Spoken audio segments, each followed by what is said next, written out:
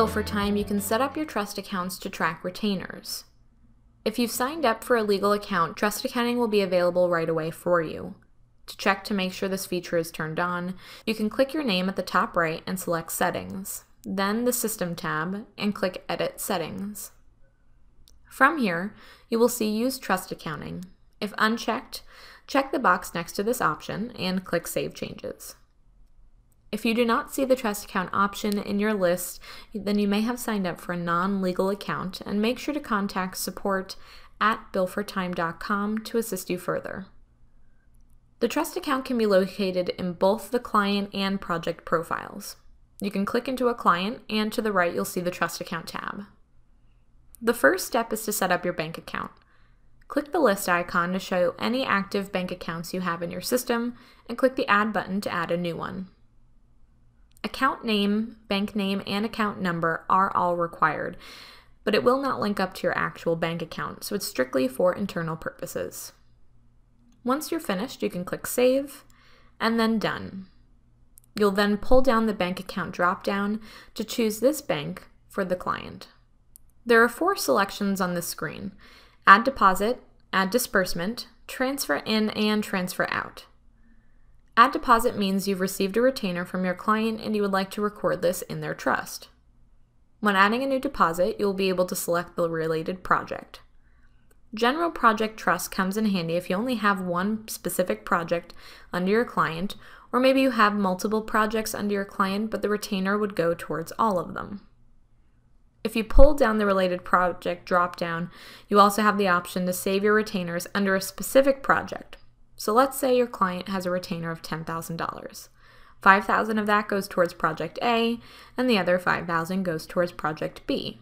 You can then enter in 2 $5,000 deposits in towards each individual project. I'm going to keep it set to General Project Trust for now and enter a lump sum of the $10,000. You can change the date, add any notes, enter a check number, and more. Make sure to watch the IELTA tutorial for further information. Once finished, click Save. Add Disbursement means you're pulling funds from trust to pay an outside party, for example, which is not related to the services you're charging the client. You can choose what project you are pulling the funds from, enter the amount, change the date, enter who this was made to, and of course add a description. Once you're finished, you can click Save. This will then deduct from the funds within trust. Transfer in and out would allow you to transfer funds from one project trust to another.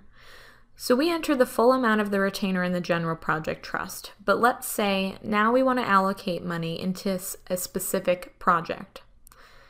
If you're currently in the general project trust, you would transfer out. Choose the destination, the amount, the date, and any notes. Once you're finished, click Save. Once you click on Trust Accounting, it will show all transactions by default in the General Project Trust. You can pull down the project drop-down on the screen to choose what project you want to look at. All Project Trusts will show the transactions within the Project Trust only.